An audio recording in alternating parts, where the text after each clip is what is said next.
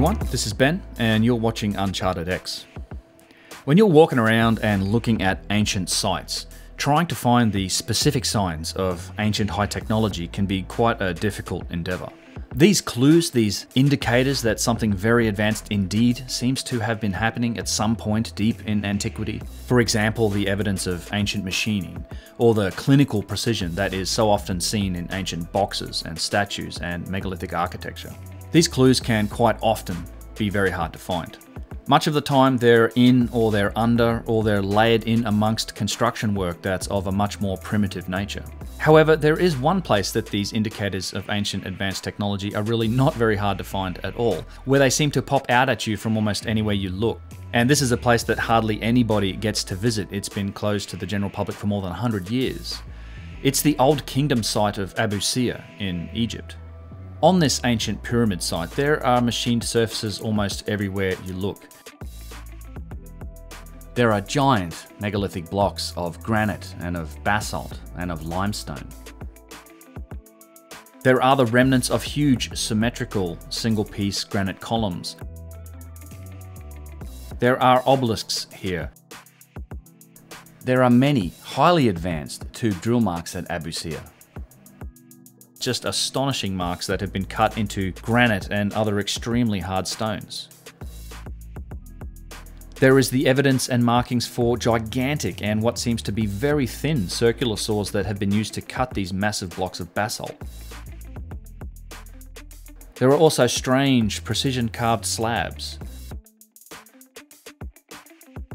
And the site even has a confusing and very complex subfloor conduit and plumbing system.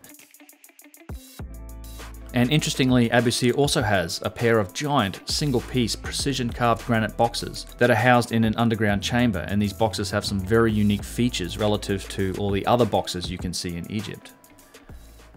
Before I get into the details of Abu Sir, I want to spend just a minute to frame the discussion with some context. It's something I try to do in all of my content. I've talked about these topics in much more detail in other videos. There are some links below. And if you've heard this before and you just want to go straight to the site investigation, skip ahead to around 6 minutes in.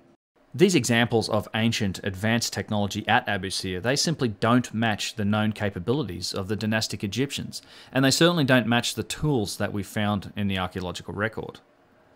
Yet at the same time, it's also clear that the dynastic Egyptians occupied and they built on this site. Their work, their somewhat more primitive style of construction, and their inscriptions into the stone are everywhere. So what does this mean? Why are there clearly multiple levels of technology? And it's not only this site, or simply sites that are in Egypt. We find the evidence for multiple levels of technology at many of the megalithic remains that exist in so many other places all around the world. We have advanced and sophisticated megalithic walls that are holding up much more primitive construction work, much like here at Ollantaytambo in Peru. Or these amazing megalithic walls that are holding up a bunch of mortar and mud brick constructions at the Temple of Wiracocha.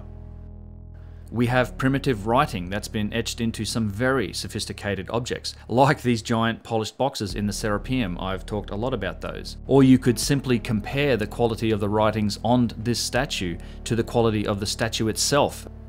A list of examples of multiple levels of technology on ancient sites or on ancient objects could go on and on. I look at many of them in the videos on this channel. A constant and perplexing aspect of this fact is that what you see is that the most advanced technology, the most precise work, the largest work, all of this seems to be always on the oldest sites. It seems to be in the deepest layers of construction that is found on these places. This is a real contradiction to the known story of history, yet this undeniable evidence seems to hint at a much more complex story. It really hints at much longer timelines when it comes to human civilization. It hints at the concepts of inheritance and of renovation, and it seems to suggest that multiple civilizations may well have occupied and worked on these places during the millennia of the past. Over the last 20 years, this hypothesis for a technologically advanced ancient precursor civilization, one that was far more ancient and far more advanced than those we currently accept in mainstream history, this theory has only become stronger and much more plausible, with the correlation of a lot of new scientific evidence that's come up in fields outside of archaeology. New DNA findings have shown us that much more complex human interactions existed in the past. We've got the radical extension of the human timeline going back now hundreds of thousands of years longer than previously thought, as well as the now overwhelming evidence for massive cataclysms at the end of the last ice age, most notably the Younger Dryas cosmic impact. All of these new scientific discoveries and new scientific work is lending strength to this hypothesis. This idea of a lost ancient civilization is also supported by what almost all ancient cultures say about their own history. Origin stories almost universally involve cataclysm, and they talk of older times, more ancient times, where more advanced or more capable beings walked the planet. And then of course we have the contradictions that come to us from the clearly advanced technology that's being used in the construction of various ancient objects and architecture. In this video, I want to explore just one of the many astonishing aspects of high technology that exists here. We're going to take a look at the pair of remarkable and quite unique precision boxes. These boxes are housed in the underground section of what is known as the mastaba of Ptah. And look, I'm sure I'm murdering that name, so go easy. So in any case, please give the video a thumbs up and do leave a comment. It really helps me out with the YouTube algorithms. And if you haven't already done so, please do subscribe to get notified when new content comes out. I definitely plan to take a closer look at the other aspects of this site in future videos. Abu Sir is located sitting amongst all of the other pyramid sites of what's known as the Sun Belt, the line of various pyramid sites that stretch more or less north to south along the Nile in Egypt. You can see here looking north from Abu Sir, which has multiple pyramids, you can see the pyramids of Giza. South from Abu Sir, you can actually see the step pyramid of Djoser, and further south from that you have the area of Dashur, which has the bent pyramid and the red pyramid. Getting there isn't too bad. You kind of have to battle the Cairo traffic for a little while, which can always be an experience. It can take an hour or two to get out there. It is true that the site's been closed to the general public for more than 100 years, but it is possible to visit. It takes a special permission and a fairly hefty fee. It's actually pretty awesome because lots and lots of groups tend to be going to this site now. So more and more people do get to see it, but you can't just turn up there and expect to buy a ticket as you might when you go up to Giza. It does take a little bit of fandangling to be granted access to Abu Sir. It's quite a lovely neighborhood that sits right next to Abu Sir. There are small estates out here, a lot of greenery and gardens. There are stables and those types of things. This neighborhood is right next to the pyramids themselves. I've actually seen plenty of people riding horses in the dunes, driving buggies, and the local children actually use these sites as a playground, which I think is pretty cool. I've visited this place and its sister site Abu Jarab, which is right next to it, at sunset on a couple of occasions, and it's quite a surreal experience. Every time I've been there, the site has pretty much been empty, but it's been the domain of a lot of new research from the Czech Institute of Archaeology in recent years. There are several papers from that institute that you can find of recent excavations and some work that's been done over the past couple of decades.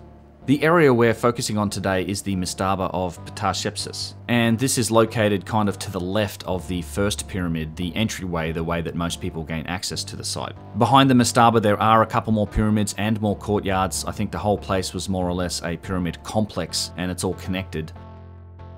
As you can see, this mastaba was once an underground construction, and it would have had a roof and probably other mastabas built right on top of it. Right now it's all open to the sky, and it does tend to fill up with sand, so everything you see here has kind of been exposed to the elements for, hundreds if not thousands of years. Even orthodox archaeology will tell you that there was at least 3 phases to the construction of this site. I think it's quite likely that the original underground megalithic structure is actually far older than that, and then the site was worked on by the early dynastic Egyptians, in this case the 5th dynasty. It was most certainly used as a tomb for Ptah. He was the vizier for the 5th dynasty pharaoh Nusra, and he was also his son-in-law as he married Nusra's daughter, and this was a sign that maybe Ptah was also quite likely of the royal bloodline himself. We know this because of the inscriptions that are left to us on the site, and if you've seen my videos before, you'll know that I think a lot of these inscriptions and the hieroglyphs were actually added in much later periods certainly well after the construction of the original megalithic cores to these sites. An interesting side note on this is the pointy skirt, if you notice in this drawing of Ptah, and this tends to be an indicator of importance or of relevance. When you see glyphs with pointy skirts on them, the bigger or the pointier or the more dramatic the actual skirt is, it relates directly to how important that person was. In this case, Ptah was the vizier or the grand vizier, and that's essentially the hand of the king, if you like your references Game of Thrones style. As you can see walking through here, there are several chambers. There's also a room with a number of pillars. Looking down, you can see that the boxes themselves were housed in what must have been an underground chamber. Accessing this chamber is a little bit of an adventure. There is a very short but a very familiar descending passageway, one that matches almost exactly, just feels that way to me, exactly the dimensions of many other pyramid structures. It's a 3 foot by 3 foot tunnel that descends down, and in this case there's no stairs, there's no wooden rails. You have to kind of shuffle down there. You can see Luke demonstrating it here. It's interesting. Throw a bit of sand down and kind of slide down on your heels. As you can see, there are 2 precision carved granite boxes with lids in this chamber. The fact that there are 2 of them is slightly interesting. If this was indeed a tomb for Ptahshepsut, then how come he needs 2 boxes? How many sarcophagus does a dead guy need after all? One box is smaller than the other and it has a quite heavily damaged lid, but this box is incredibly interesting to me because it has what appears to be a limestone inner layer. There's actually a box in a box. This limestone inner layer is a single piece box in and of itself, and it perfectly fits in the dimensions of the granite outer box. It's really astonishing, and you can see where it's been damaged and this piece of the limestone has broken away. You can see the granite face, and you can just tell how tight and precise that fit was. It's quite perplexing. This damage has happened relatively recently to this box. I have found some black and white photos of this site that actually show the lining to be more intact than what it currently is. But, I mean, it's open to the elements, anything can happen. The larger box is also very interesting. It reminds me a lot of the Serapeum boxes. Both of these objects are made from rose granite, likely granite that's been shipped up from Aswan, which is 500 miles away. And as you can tell, being open to the elements, sand blows in, the occasional rainstorm, these boxes would get wet, they're exposed to the weather. When you take the time to clear away some of this sand, some of this dust and debris, the finish on the granite is just astonishing. The polish is still very evident and the surface just feels really smooth to the touch. Even the limestone seems to be finished to a relatively high degree. We got pretty good at making a little bit of mud here. You can clearly see what this box may have looked like in all of its glory, and you can see the contrast with the limestone inner box. I haven't seen any other examples of these types of things that have those inner boxes. It's a really interesting and unique aspect to me. And the larger box itself also looks to be very well made, just very flat surfaces, very precise cuts. Unfortunately, you can't really get at it. It doesn't appear to have anything in it. The lid has been propped up. These boxes aren't quite the same size or scale as those in the Serapeum. It does seem possible that they've been moved around.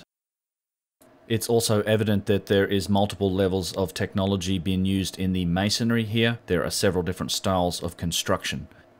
There is clearly quite a lot of megalithic work here. You can see the bottom layers and a just gigantic block that sits above the entrance to this chamber. You can see cruder forms of masonry, likely done by the dynastic Egyptians in their renovations on this site. And then some more of the work is pretty obviously modern, or might have been done in the Greek-Roman time.